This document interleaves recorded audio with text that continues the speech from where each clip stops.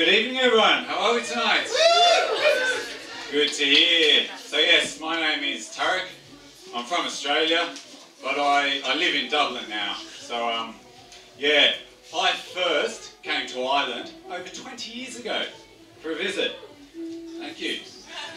I reckon I came back about 10 years ago on holiday again, and then I moved to Dublin last year to live. And I must say that the women in Ireland are just getting more and more attractive each time. Thank you. Which sounds so much nicer, doesn't it? Then immigration is on the rise. No, kidding, of course. I told them not to let in so many beautiful women tonight because that joke doesn't work. There we go. So, who's having a real drink tonight? Woo! I'm not. I'm on the old water. Boring. Yeah, I'm trying to be good and I'm off the booze at the moment. Which is hard as a comedian because I like to come on stage drinking a beer, you know. Makes me feel like I'm out there having a drink with you guys. But also, have you noticed that like a lot of comedians use their beer as a punchline cue, you know? Especially after a cheesy joke, like this. So my grandmother, right, is schizophrenic and she's got voices in her head. But she's really old and she's deaf, so she can't hear them. You see how that works? It lets you guys know when to laugh. But it doesn't really work with water, so yeah, I think that's really unfair on us comedians that are trying to be good and not drink. What am I supposed to do? To come up here and improvise? So I was hanging out with my niece the other day, right? She's a cute kid, she's about 8 years old, right? And she was telling me all about fairies. And I had to break it to her. I say like, oh look, I'm sorry Francesca, but like, I don't believe in fairies. So then she goes, she's like shocked, she's like, Uncle Tarik, when you say you don't believe in fairies, a fairy dies. Did you know that? I didn't know that. So I'm like, oh well that's how it works then. Alright, well then I don't believe in the Kardashians.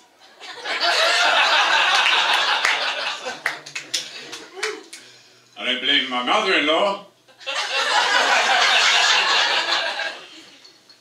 I don't believe in some of my jokes. It's good fun. Hey, don't judge. It's hard not drinking, huh? Yes, it is. So I know what some of you are thinking. Did he just rack up using a leap card? Yes, I did.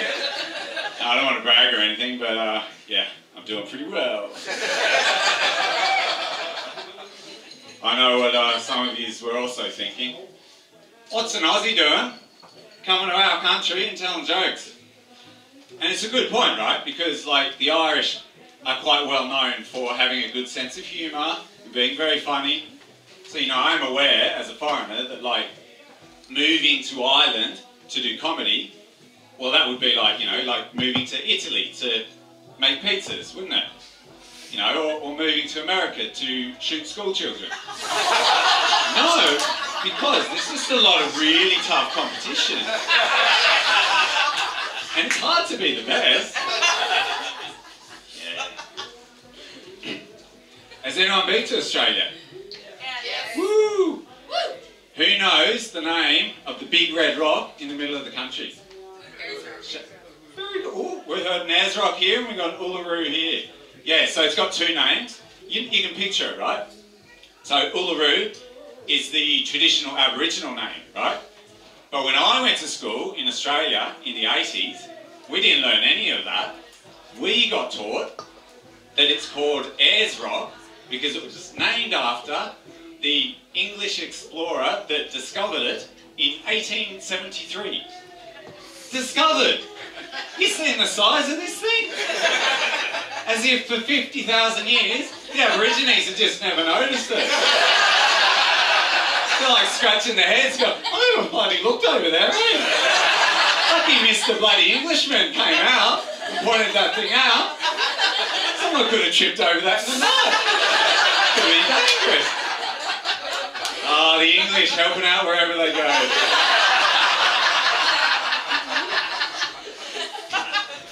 So I'm going to tell you about the first time I met some Scots, right? Any Scots? Ah, they're good crack. So it was actually in Thailand, right? Which is, Thailand for Australians is like, that's like your Ibiza, yeah? So yeah, it's where we go to embarrass ourselves. So I was there with these Scottish lads, and we all got really pissed together.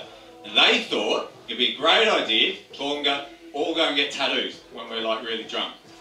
And this one guy wants to get freedom for Scotland and a thistle tattooed on his arm because it's their national flower, right?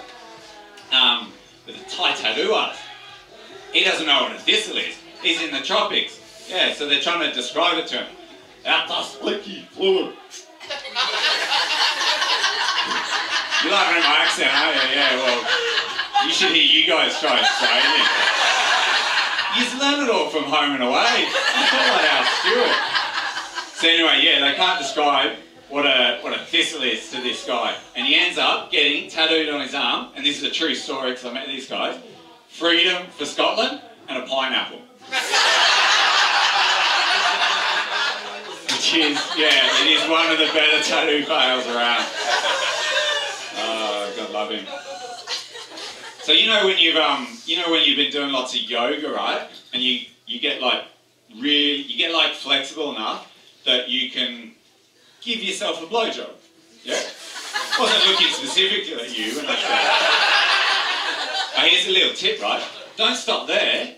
Keep going to yoga, because if you get even more flexible, you can do what I do, right? And before you give yourself a blowjob, you actually bend right over and sit on your own head until it goes numb, because then it feels like someone else is doing it. It's my version of the numb arm one. Yeah, you're welcome.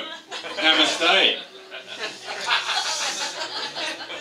So, who's heard that game, Shoot, Shag, Marry? A few people? Okay, so for those who haven't, it's this game, right, where I would give you 3 names, and it could be anyone.